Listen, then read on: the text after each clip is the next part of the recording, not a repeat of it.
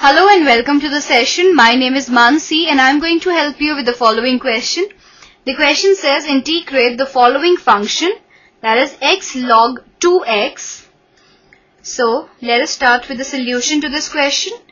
We have to find integral x log 2x. Now since we see that this is a product of two functions, so we use by parts.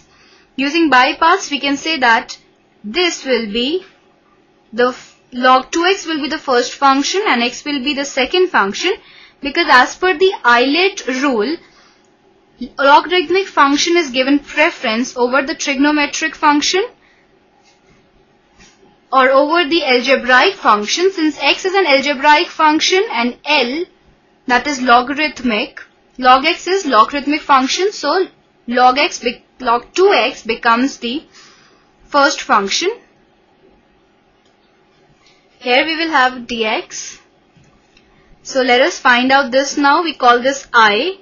I will be equal to, as we've seen in earlier questions, this will be equal to first function, that is log 2x into integral x dx minus integral d by dx of log 2x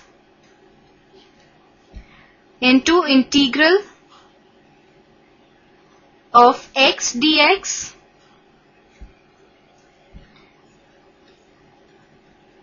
this will be equal to log 2x into integral of x dx is x square by 2, because we know integral x raised to power n is equal to x raised to power n plus 1 by n plus 1, n in this case is 1, so we get this, minus integral of d by dx of log 2x will be 1 by 2x into 2, because d by dx of log 2x will be 1 by 2x into derivative of 2x is 2, that will get multiplied, into integral of x dx is again x square by 2 dx. This is equal to x square by 2 log 2x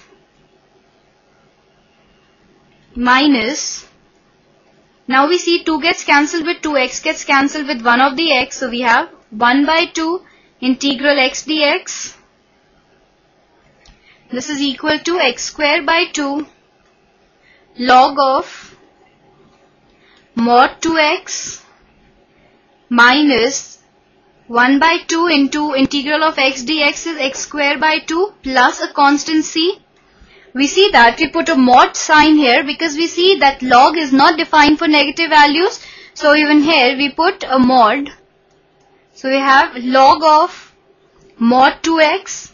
So we have this. Now this can be written as x square by 2 log of mod 2x minus x square by 4 plus c. So this is our answer to the question. I hope that you understood the question and enjoyed the session. Have a good day.